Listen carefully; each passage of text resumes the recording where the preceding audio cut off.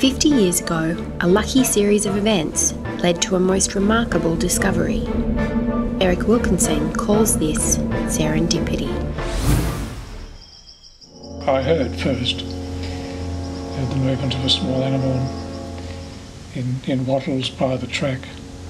Got the spotlight on it, and the hair stood up in the back of my neck when I realised what I was looking at. Wilkinson's rediscovery was the culmination of a search that had captivated and frustrated Victoria's scientific community since the early days of the colony. In 1867, 2 specimens had come into the National Museum of Victoria from the scrub of the Bass River. The museum's director, Sir Frederick McCoy, described the new species.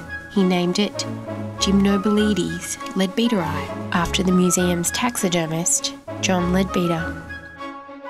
Once published, the public eagerly awaited more information about this new marsupial, but none were found in the wild, and by the early 20th century, naturalists presumed it extinct.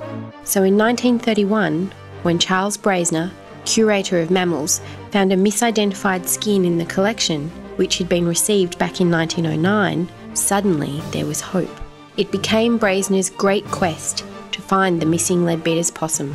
He even published a plea in 1946 to all good nature lovers to contact him if they saw one, and he would come post haste to record the details for the final chapter of Leadbeater's possum. One of the many who read that popular article was Eric. He was 8 years old.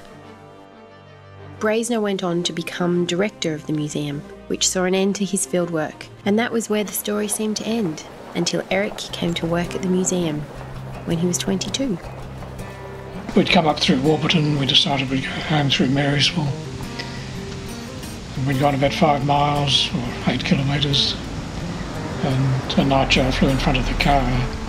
So I got on to pull up, got out to see if I could find it, but it had flown off. But then I picked up the eyes of a small possum sitting on the side branch of a mountain ash by the side of the road. And this time there was no doubt. Even at 22 I knew enough to know that there's no point going off half-cocked until I got something definite to show people. Knowing that he had to make his case, Eric went back a few days later to get photographic evidence. Our relief had actually worked. It turned and I was able to get side-on photo, and then it turned right around and got a photo with the tail. And of course in those days a slide film took about 10 days to process, so there was an anxious wait. I think from my parents it was something along the lines of "that's nice dear," but they couldn't quite share the excitement, probably more grumping about being disturbed by my coming in the early hours of the morning. I asked Eric how he felt when he went to tell Braisner of his discovery. I suppose a certain amount of trepidation, because I was just a lowly assistant in the fossil department. He was the director, and much older. But I thought I had compelling evidence. He pulled out his 10 by hand lens and held the slides up to the light and looked at them in great detail. And he handed them back with a comment, something along the lines of, "I can see why you thought it might have been a Leadbeater's possum, but photos can be so deceptive." Then I got a little lecture on how easy it is to go astray with photos, which was a bit dismaying to me, because I already thought that he would have perhaps shared the excitement and said, "Oh, yes, it is." But as things turned out, I think he was more convinced than he let on to me, because the next thing I knew was a couple of days later John Coventry said, "Oh, Charlie's authorised a field trip."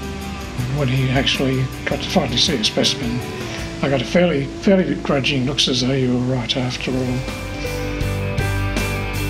In November 1961 was the time that I fell in love. I was a naive young chap to ask a girl out on a first date to go and look at Leadbeater's possum, but that's what I did. So she was duly very impressed.